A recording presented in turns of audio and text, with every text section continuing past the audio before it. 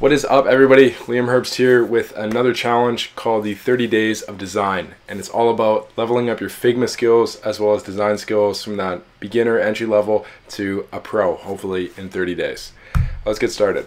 So a quick overview: 2020 is the decade of design, 2010s were the decade of code, 2020s is the decade of design. It's the best time ever to learn how to become a great designer.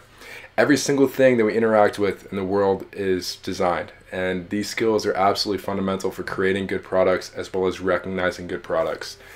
Using restraints will actually enhance creativity and just help you to get started, and mastering design software will be really impactful in creating design more efficiently. And lastly, it's really important to focus on quantity over quality and get over that psychological barrier of producing what may be inferior work. Just lower expectations and let your creative energy flow. This is one of my favorite quotes: "Great art makes you wonder, great design makes things clear," by John Maeda. So the challenge is to design at least one graphic every day for 30 days. I recommend spending about an hour a day. I would do it before I went to bed at night, but you can also batch it into 2 or so 3-hour sessions per week. And the goals are to create a design portfolio project, 50 graphics, improve your Figma proficiency, and learn design fundamentals. Now, as I said in the beginning, everything is designed, and design is really how the value of an item is communicated.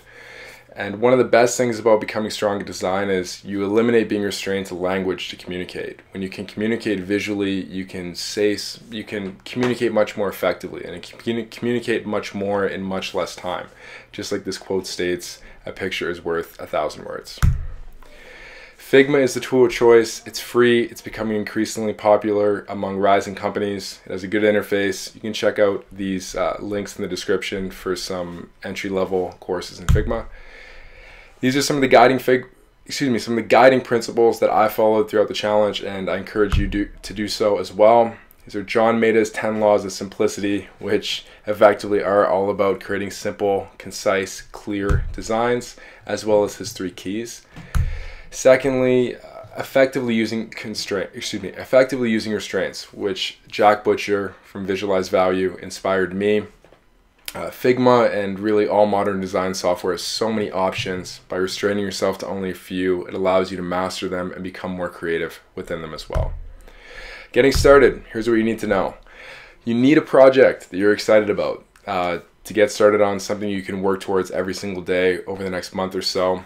You also need to set your restraints at the beginning for what you're going to do. And lastly, you need to take a moment, step back, get over that psychological barrier, and be comfortable with producing what may be not the highest quality of work at the beginning. These are some resources I recommend looking into that really helped me throughout this challenge. Now, applying design principles to life, I think life design is the absolute most important thing that anybody can do. It's really the thesis of this whole channel, and I'm hoping that some of the principles that you'll learn through creating and learning more about design, you can apply to designing your own life. So here's an example challenge. Here's what I did over the past 30 days. These are some quick graphics for my blog as well as my personal Zettelkasten, which I'll be talking about in a future video. We have some GIFs at the bottom, and lastly, some YouTube channel assets, which you can see are going off right now. So how I did create a portfolio project, created 84 graphics, and designed it in 23 out of 30 days. I feel much more skilled and comfortable using Figma, and I definitely have a better understanding of some fundamental principles of graphic design. Thank you so much for watching this video. If you do take on this challenge, send me a note. I'd always love to hear and love to share and work on things together. And please stay tuned for more challenges. And in the meantime, you can follow me on Twitter at LiamHerbst29. Thanks so much for watching. Have a great one.